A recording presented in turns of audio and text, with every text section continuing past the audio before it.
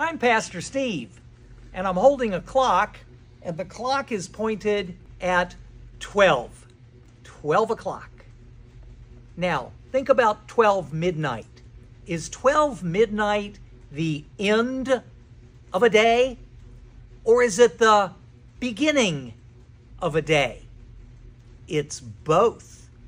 And in that we can see in the cycle of all the things that happen that which ends begins something else. Every ending is a new beginning.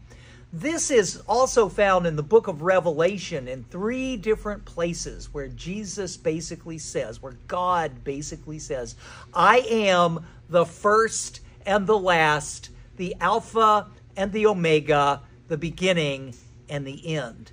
With that, in all the cycles of everything that you have to go through, all the hours of every day and the days of every week, try to look to the center of your higher power.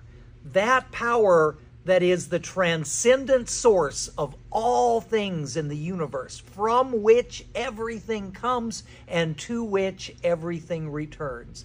Anyone who's ever been in a 12-step recovery group knows about the importance of the higher power.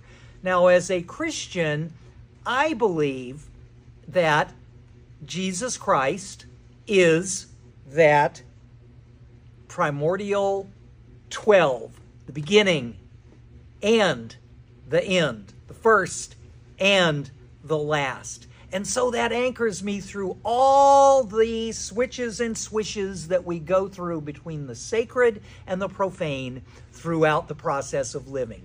I'm Pastor Steve. If you want to learn more, follow me.